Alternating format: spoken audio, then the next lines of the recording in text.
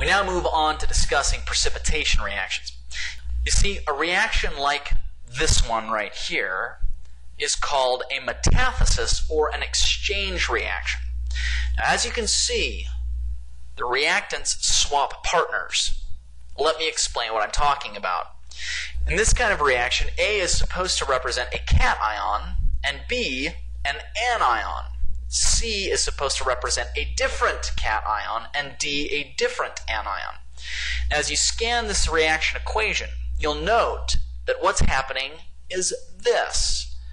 A is swapping partners with C. So A and D are getting together, and C and B are getting together. So this type of reaction is once again called a metathesis, or exchange reaction. It really is a partner swap. A is dancing with B, C is dancing with D, and now they switch. Reactions like this are also called precipitation reactions if one or both of the products, AD and CB in this case, are insoluble in water.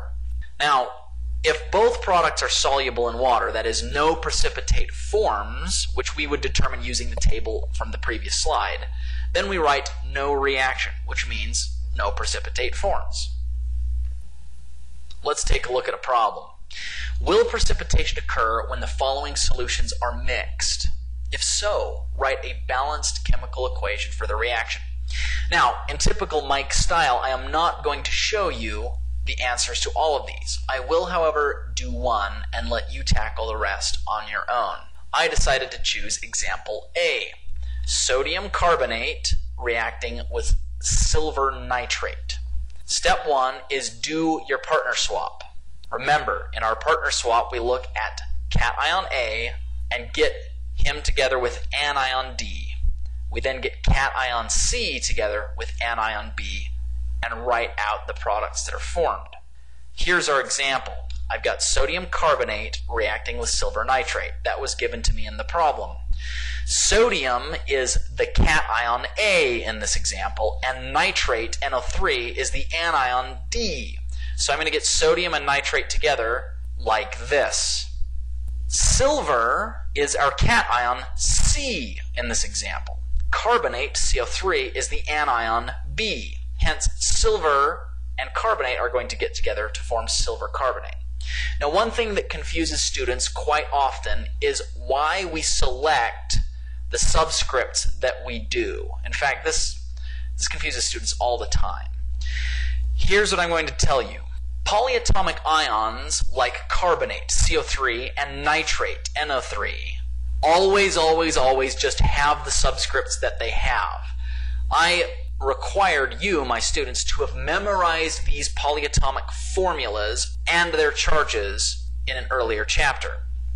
But what about subscripts like this 2 next to the sodium, or this 2 next to the silver? Where in the world do we come up with those?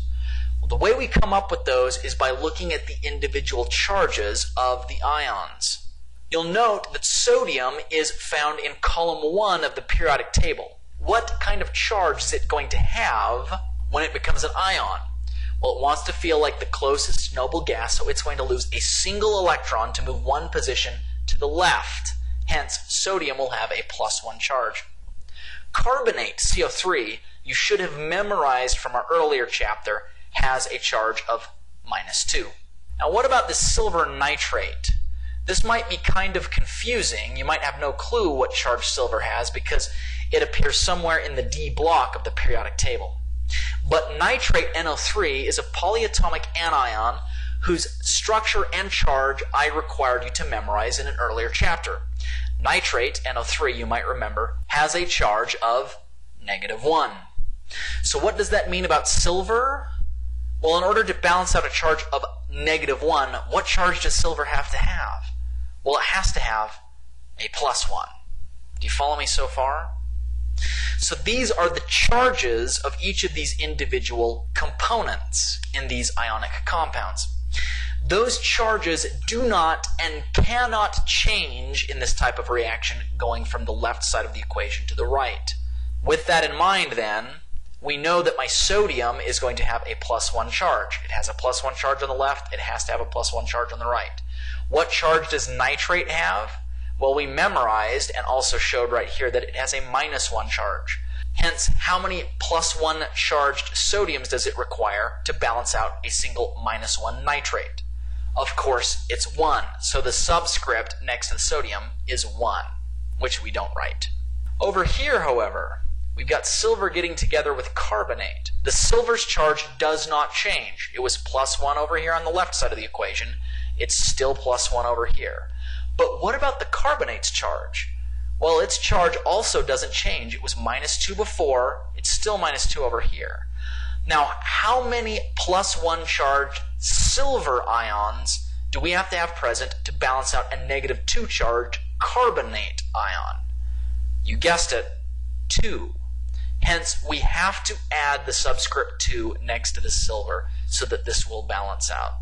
Make sense? Good. We've now finished with step 1. Step 2 says we have to now determine if any of the products are insoluble in water.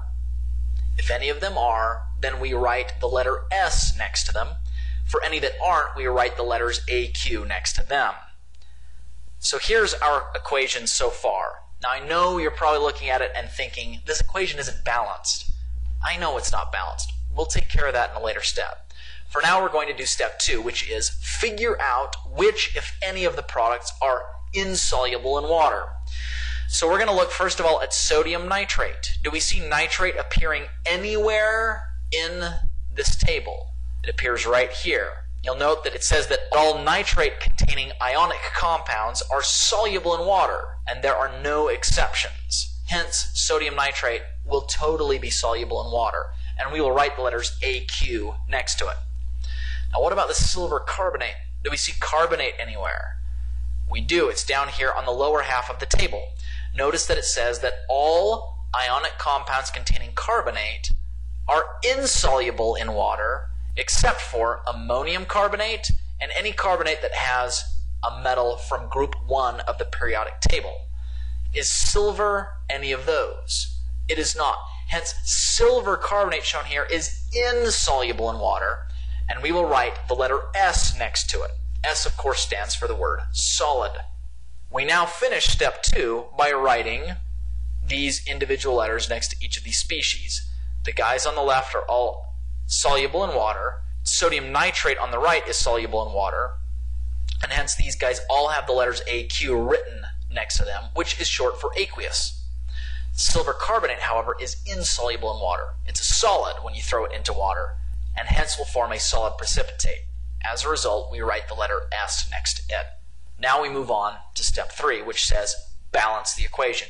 Now I trust from your practice up to here from our previous chapter that you have the ability to do that by adding the proper coefficients. I'll go ahead and do that now.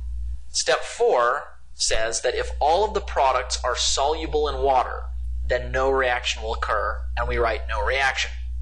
In this particular case, we do have one of the products, silver carbonate, that is insoluble in water. Hence, step 4 does not apply. We have now completed this problem. Here are the remaining problems, B, C, and D. I'm not going to do them for you, but will let you attempt them on your own. Now this provides the perfect background necessary for you guys to understand the following joke. Our chemistry cat of the day from quickmeme.com. If you're not part of the solution, then you're part of the precipitate. Yeah.